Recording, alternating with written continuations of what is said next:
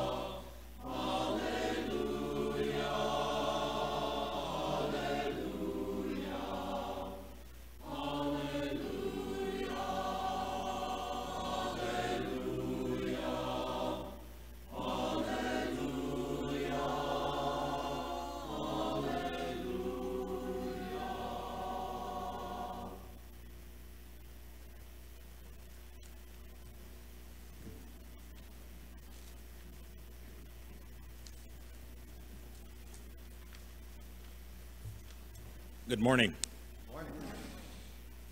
The call to worship this morning is from Isaiah 44, verses 21 through 23. Remember these things, my people. I have made you. You are my servant. I will not forget you. I have swept away your offenses like a cloud, your sins like the morning mist. Return to me, for I have redeemed you. Sing for joy, you heavens, for the Lord has done this. Shout aloud, you beneath. Burst into sound, you mountains, your forest and all your trees. The Lord has redeemed us. He displays his glory through us.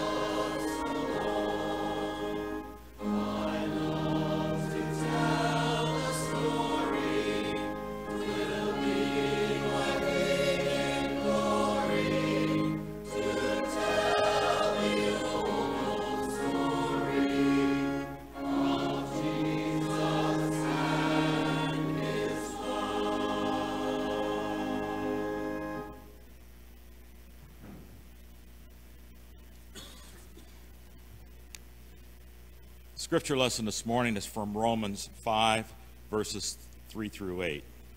There's more to come.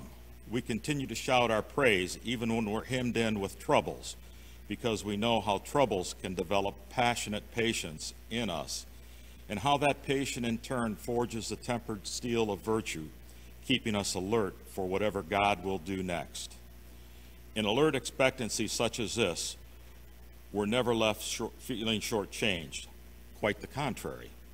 We can't round up enough containers to hold everything God generously pours into our lives through the Holy Spirit. Christ arrives right on time to make this happen. He didn't and doesn't wait for us to get ready. He presented himself for the sacrificial death when we were far too weak and rebellious to do anything to get ourselves ready. And even if we hadn't been so weak, we wouldn't have known what to do anyway.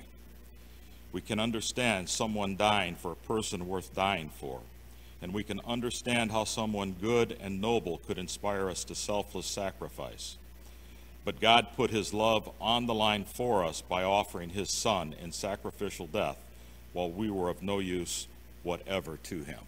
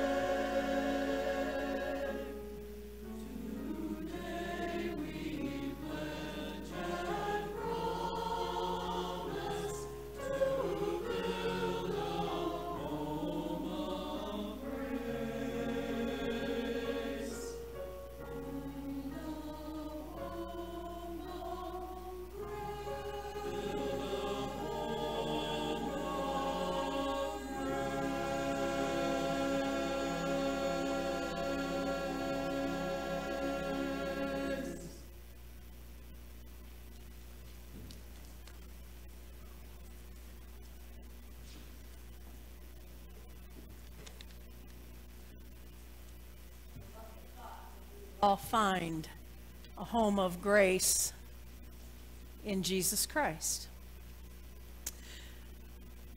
Well, I received a card earlier this week that made me laugh out loud. And I thought I would share it with you because we all need to laugh out loud every once in a while, right? It's good for us to laugh out loud. So if we could see that, please. It says, the disciples had to admit that even at shadow puppets, Jesus was clearly the best. You can see that Jesus is able to make a sacred lampstand while the disciples are fumbling around trying to imitate just a simple animal head. Jesus is the best at everything. And Jesus is especially the best at revealing to us God's love. He's the best at revealing God's love for you. So we continue together this month considering some of the stories of Jesus, which can help us experience the ever-flowing grace of God. Let's jump right into the gospel story this morning from Mark chapter 2, verses 1 to 12. A few days later, when Jesus again entered Capernaum, the people heard that he had come home. They gathered in such large numbers that there was no room left, not even outside the door. And he preached the word to them. Some men came, bringing to him a paralyzed man carried by 4 of them. Since they could not get him to Jesus because of the crowd, they made an opening in the roof above Jesus by digging through it, and then lowered the mat the man was lying on. When Jesus saw their faith, he said to the paralyzed man, "Son, your sins are forgiven." Now some teachers of the law were sitting there, thinking to themselves, "Why does this fellow talk like that? He's blaspheming. Who can forgive sins but God alone?" Immediately, Jesus knew in his spirit that this is what they were thinking in their hearts, and he said to them, "Why are you thinking these things? Which is easier, to say to this paralyzed man, 'Your sins are forgiven,' or to say, 'Get up, take your mat and walk'? But I want you to know that the Son of Man has authority on earth to forgive sins." So he said to the man, "I tell you, get up, take your mat, and go home." He got up, took his mat, and walked out in full view of them all. This amazed everyone, and they praised God, saying, "We have never seen anything like this." So there's a man in need who is brought into Jesus' presence by some caring friends. Now, the friends could have been deterred by the size of the crowd. It was massive, right? They had filled every room in the house and had spilled out onto the front lawn. The men couldn't even get to the front door, let alone get inside where Jesus was. They could have been detoured and stopped right there. But they weren't. They could have quit in embarrassment when they began to open the hole in the roof of the house owned by someone else. It's thought that this was Peter's house, and surely Peter, who was there, reacted strongly when the roof started to be lifted up of his home. They could have stopped, but they did not.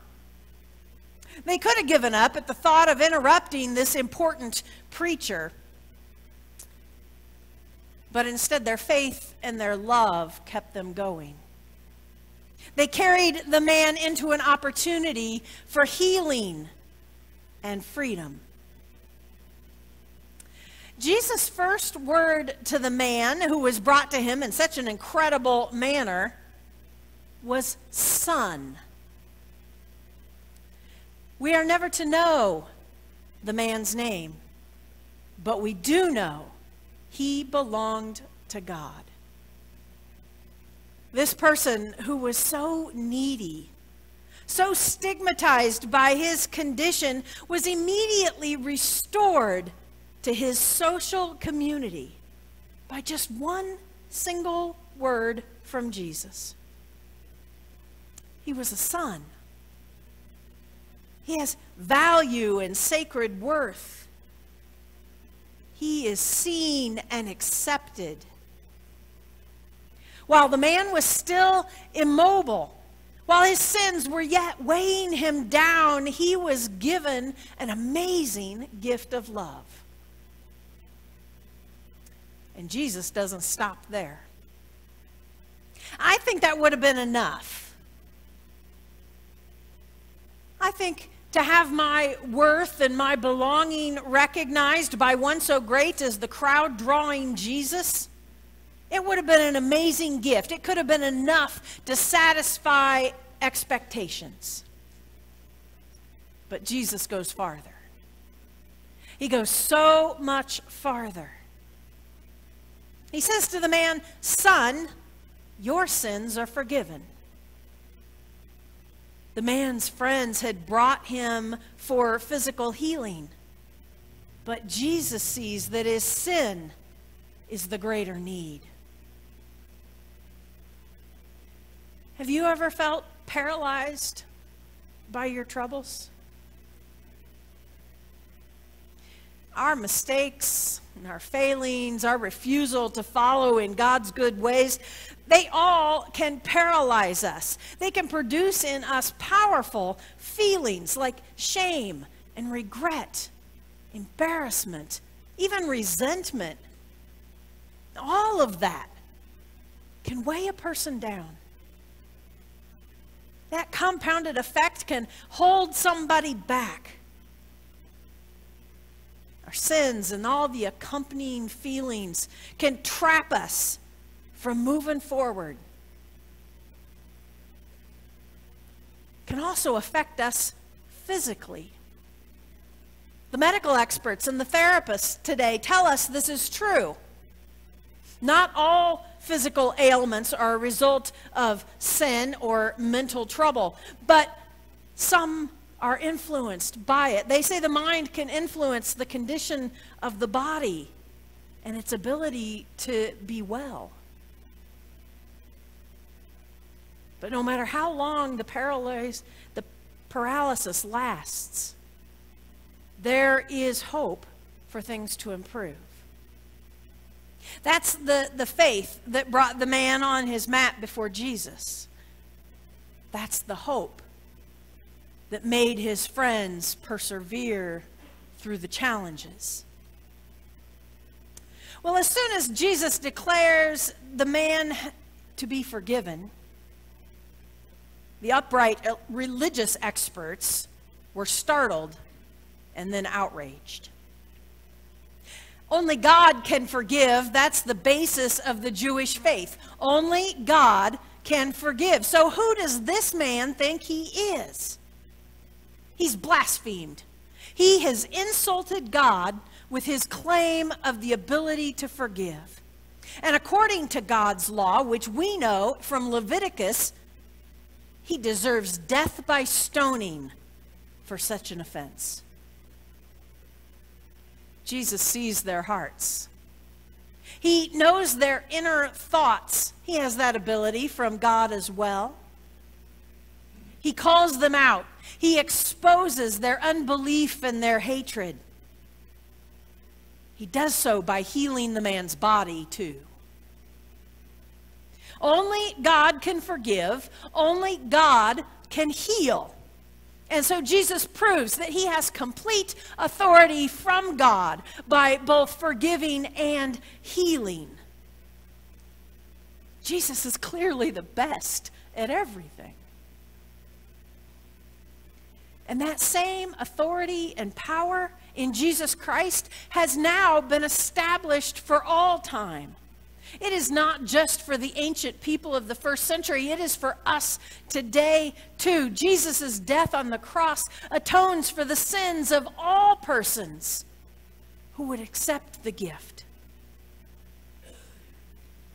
George Bernard, in his well-known hymn, "The Old Rugged Cross," called the cross the emblem of suffering and shame. It's the place where the paralysis of sin and its corresponding feelings and consequences can be removed. The Methodist Church, where George first sang that hymn, is not far from here. About an hour east in Dowagiac, Michigan, the church still stands. You can visit it now for tours and concerts and special worship services. It is on the rugged cross that Jesus died for us. God's love flowed through Jesus' blood to pardon and release me and you and many. That's one of the core meanings of Christian baptism. It's in our vows as we stand with the water. Adults and teens and parents of infants all will declare in front of the congregation that they repent of their sin and that they accept the power and the freedom God gives for the change of heart and life. They all will confess Jesus Christ as their Savior, putting their whole trust in His grace. Now, we don't know if the paralyzed man had faith as he was being lowered through the roof into the room. But surely, upon hearing Jesus name him as a child of God and say that his sin was forgiven, the man had to have a bit of faith. He had to have a bit of faith to even try to walk. I wonder if he felt a lightness in his spirit at Jesus' words. I wonder if there was an inner relief that then enabled him to take his feet from the mat and place them on the ground. There had to have been hope and confidence swelling in him as he stood on legs that had not held him before.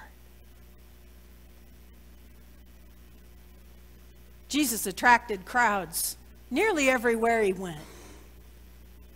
Some came to listen to his teaching. Some came to see his miracles. Some came to experience his healing and his love. And others came to criticize and condemn. Many on all sides were shocked, even offended and appalled and dismayed. The same is true today. Some simply cannot believe Jesus is who he claimed to be. Some cannot understand why he would have kindness towards the most vile offender. Some cannot accept his invitation. That invitation to belong and be healed and be released. What do you say?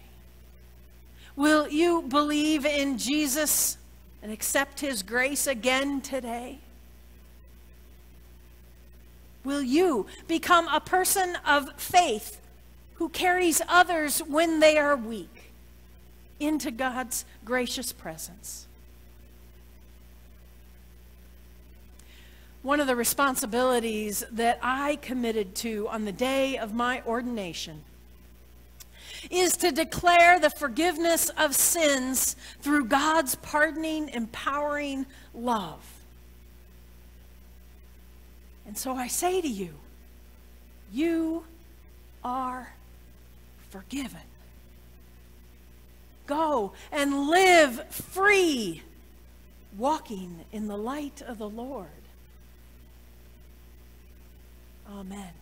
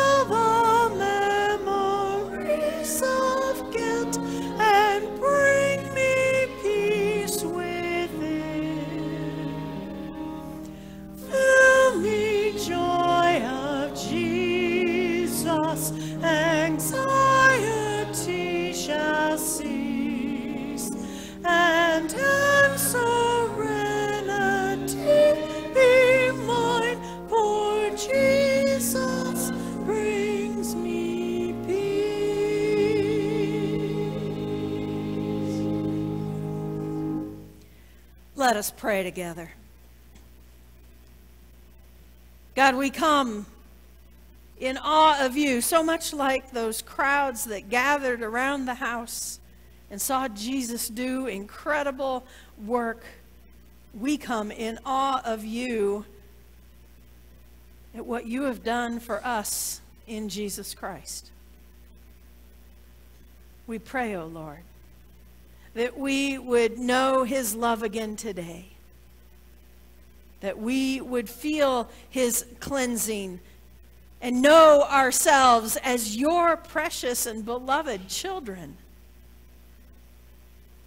that we would find our place secure in your family, the church.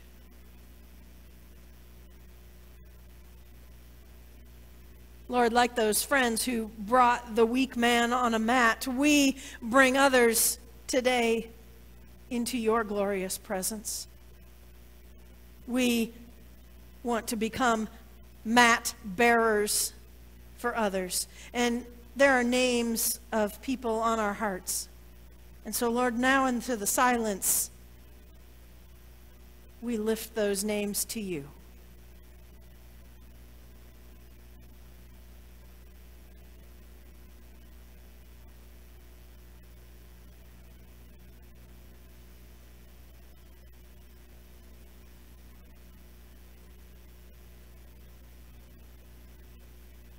Thank you, Lord, for your mercy.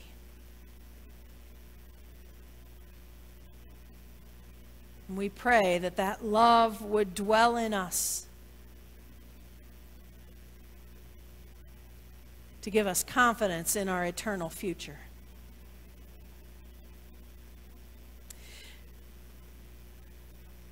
Now, Lord, we bring to you the prayer requests from our church congregation that have come specifically to us this week.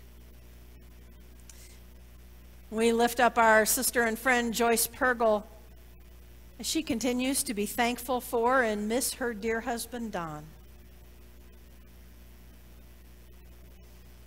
We lift to you Gwen Smith as she suffers with illness and stress. We lift to you Dennis and Karen Alexander and their whole family at the unexpected death of Dennis's mother.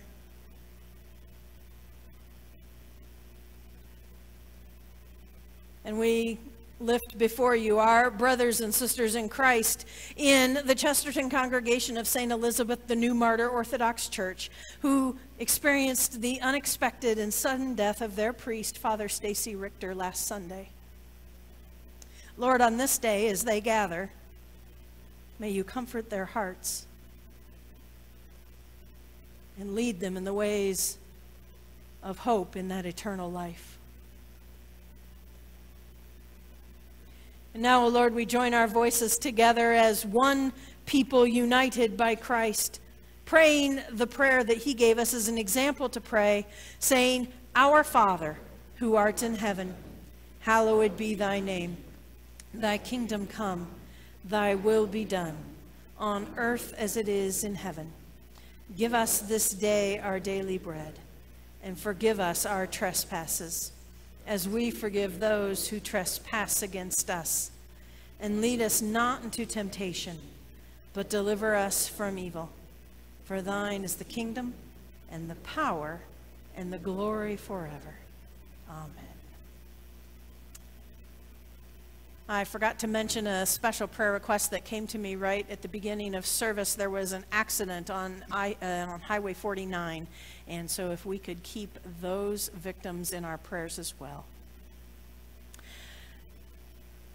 After we've heard the word preached and we've heard the word come out of Scripture and prayed to the Lord Almighty, it is time to respond to God. And one of the ways that we can do that is through baptism. And today we have the joy of baptizing a little girl here who may even be asleep. That's great. That's great. You can see her picture. And so I welcome up Emma Jo Bowman and her parents, Krista and Kyle, and her Christian sponsors, Q and Melissa.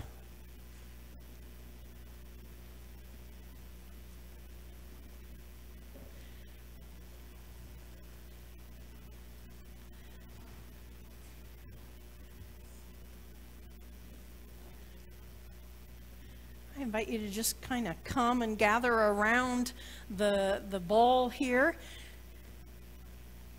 And as we begin the baptism liturgy, any responsive parts that you have will be on the screen.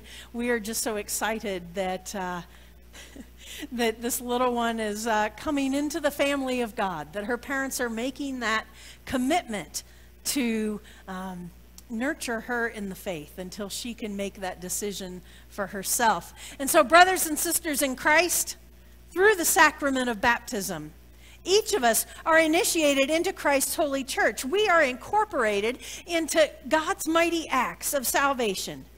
And we're given new birth by water and the Spirit. All of this is God's gift, offered to us without price. Little Emma here didn't do anything to deserve it. She's too little to even know what's really happening, other than she's very safe and comfortable in her mother's arms. But God's grace comes to us first, before we're even ready, as we heard Pete read from Romans.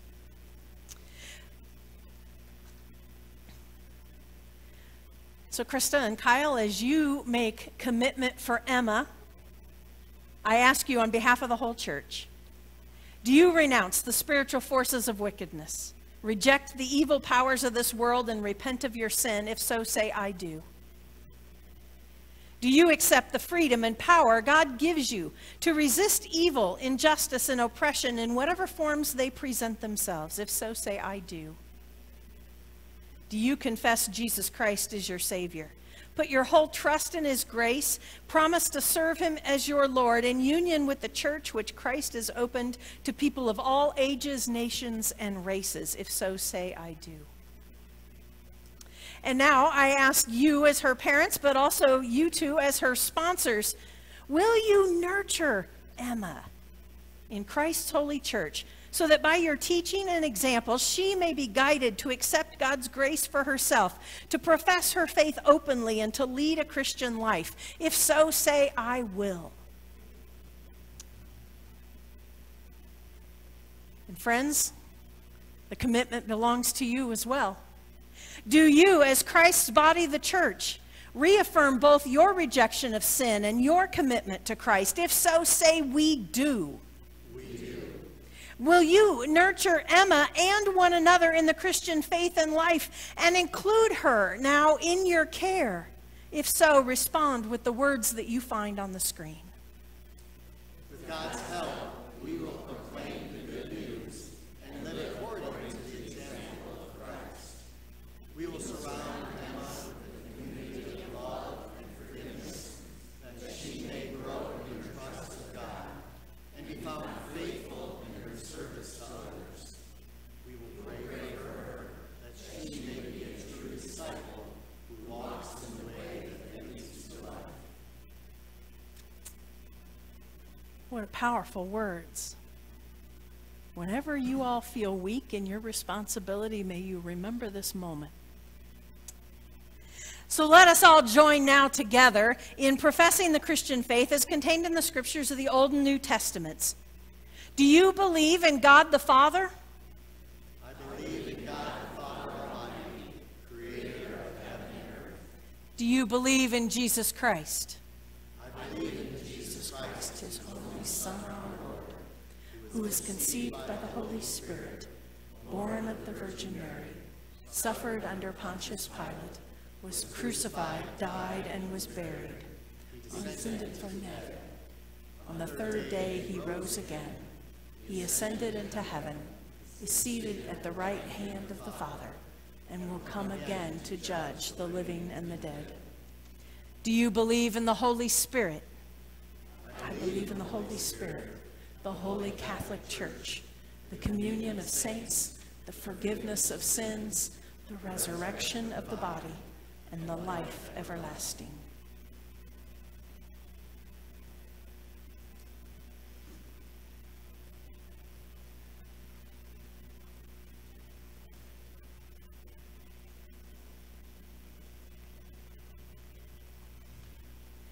Let us pray together. Eternal Father, When nothing existed but chaos, you swept across the dark waters and brought forth light. In the days of Noah, you saved those on the ark through water. And after the flood, you set in the clouds a rainbow. When you saw your people as slaves in Egypt, you led them to freedom through the sea. Their children you brought through the Jordan to the land which you promised. In the fullness of time, you sent Jesus, who was nurtured in the water of a womb. He was baptized by John and anointed by your Spirit. He called his disciples to share in the baptism of his death and resurrection and to make disciples of all nations. Now pour out your Holy Spirit to bless this gift of water and this little one who will receive it, to wash away her sin, to clothe her in righteousness throughout her life, that dying and being raised with Christ, she may share in his final victory. All praise to you, eternal Father, through your Son, Jesus Christ, who with you and the Holy Spirit lives and reigns forever. Amen. I invite you all to step a little closer. We'll see if she wakes up when the water hits her hair. What name is to be given to her? Emma Jo. Bow. Come a little closer. Emma Jo Bauman, I baptize you in the name of the Father and the Son and the Holy Spirit. You're okay, sweetie. And now if the congregation and all of you would put your hand out towards Emma, the Holy Spirit work within you, that having been born of water and the Spirit, you may faithfully become a disciple of Jesus Christ and walk in the ways that lead to life. God's people said, amen. Not quite yet. All right then.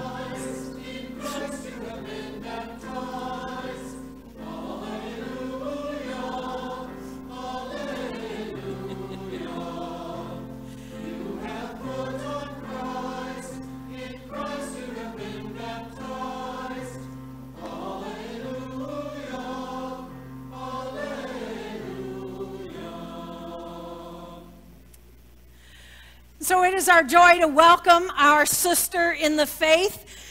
May you respond with applause as well as the words that you find on the screen. Through baptism, you are incorporated by the Holy Spirit into God's new creation and made to share in Christ's royal priesthood. We are all one in Christ Jesus. With joy and thanksgiving, we welcome you as a member of the family of Christ. Welcome.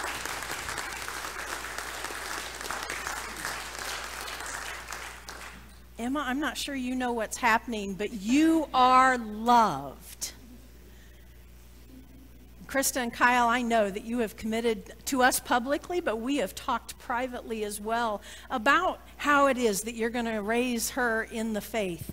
And so one of the ways that you might do that both at home and in public is to remind her of what happened today. Share the story. And that candle can be a reminder as well, that on the anniversary of her baptism, you would light it, let her blow it out, and explain to her what happened today and the commitment that you made and how much God loves her. We welcome you all. You can blow the candle out so we have no accidents. Here's that, and here's her baptism certificate. Welcome again.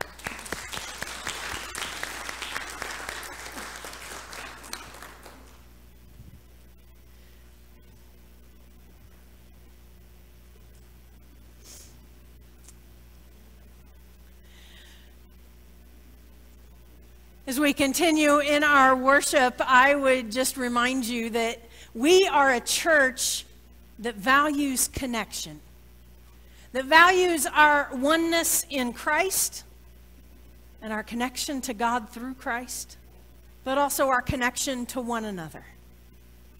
We have committed to nurture each other in the faith and to walk with each other when any of us feel weak, and to disciple each other, that the world might be changed through us.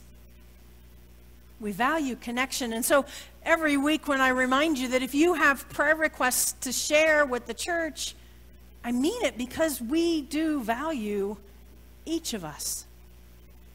And so if you have a prayer need or a joy to share that we can celebrate with you, please contact us in the church office through email, or leave a phone message, or get on our website and send us your information.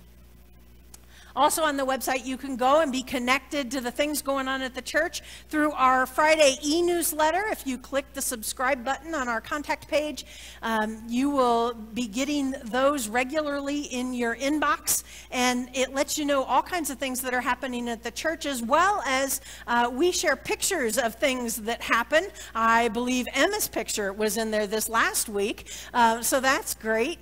But also this coming week, we will be sharing pictures that happened from yesterday's leadership gathering.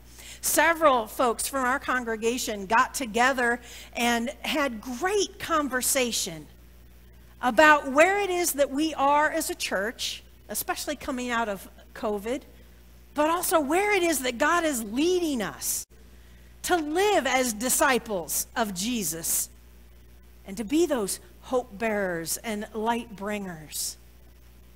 And so I encourage you to sign up to be part of our connection through the e-news, and to rejoice with us, and to pay attention for the things that are going to come out of that leadership gathering that happened yesterday. Some really exciting and inspiring work and opportunities were named. A couple of other things I want you to know about. The men are getting together, and I think Roy here has more to say about that. So the men are resuming our Wednesday night Bible study. You know, it's been on again, off again through this crazy time that we've had, but we're restarting on Wednesday nights at 6 o'clock here in Swedish Chapel. If you've attended in the past, welcome back. If you've never attended, come and give it a try. It's not a commitment, you know, for a 4-week study, a 6-week study, a 16, a 37-week. It's not like a disciple class. If you can only come for a week, come. You can come for a couple weeks. If you can only come once a month, come. A gathering of men where you're able to share and learn from one another and share experiences. We watch a short video. It's not a heavy, dramatic thing, but it is heartwarming. Thank you, Roy. Also, I want to let you know that we are still in the process of collecting a special offering for our citizens of our country who have been so affected by natural disasters lately. We stand in solidarity with them and in compassion with them. We suffer along with them and want to do all we can to encourage and support them. And we do that through the United Methodist Committee on Relief, which is the mission arm of the Methodist Church. UMCOR already has people on the ground, not only assessing damage in places like Louisiana and Hurricane Ida, but also in Tennessee and all over the place where natural disasters have occurred. And they'll be there. UMCOR is known as people who are still on the ground long after other agencies have left and are still invested in doing the long, hard, slow work of recovery. And when I say UMCOR is there, I don't mean a bunch of paid staff. I mean Methodists like you and me. Volunteers who give of their time to go to these places and offer hope and helping hands. Well, we can't all pick up and go to Louisiana. Some of us can and should. But others of us can give to the work that UMCOR does with our financial resources. And so we are taking up a special offering to give to UMCOR to help their work here in the United States with natural disasters. So far, we have collected $930. And if you would like to be a part of that special offering, and you're here in person today, there is a collection bucket. It's a purple, actually it's a basket in the back of the room next to the offering box. You are welcome to put your gift there. All those monies will go directly to UMCOR. And none of that is used for overhead. It all goes directly to disaster relief. Their overhead is paid through a separate fund. If you also can mail in checks and designate on the envelope that it goes to UMCOR, or go to our online, our website, where you can give an online gift for your regular offering, but also for the special offering, and you can designate it UMCOR, and your monies will go as you direct them. No matter how it is you give, whether you're giving a regular offering or a tithe or a beyond tithe gift, may you do so out of your love for God and His love for the world.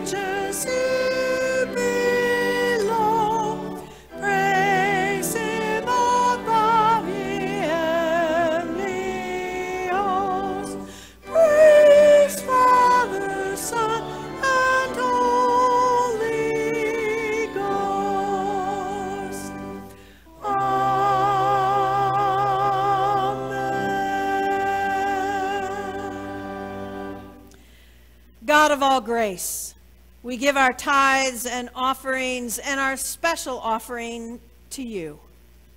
Bless and use every amount that is given to accomplish your will through this church and through UMCOR to further your missional work of love. Direct our ministry spending towards spreading the gospel and discipling your children of all ages. In the name of Jesus we pray. Amen. I invite you to remain standing as you are able as we close our time of worship with song.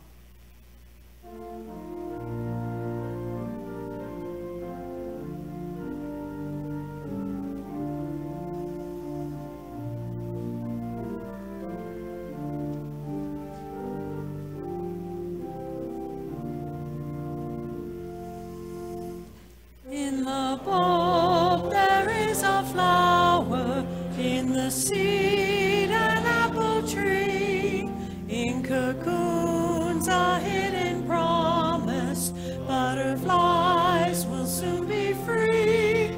In the cold and snow of winter there's a spring that waits to be unrevealed until its season. Something God alone can see. There's a song in every silence, seeking word and melody.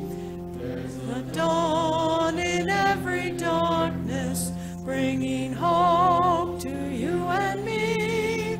From the past will come the future, what it holds a mystery, unrevealed until its season, something God alone can see.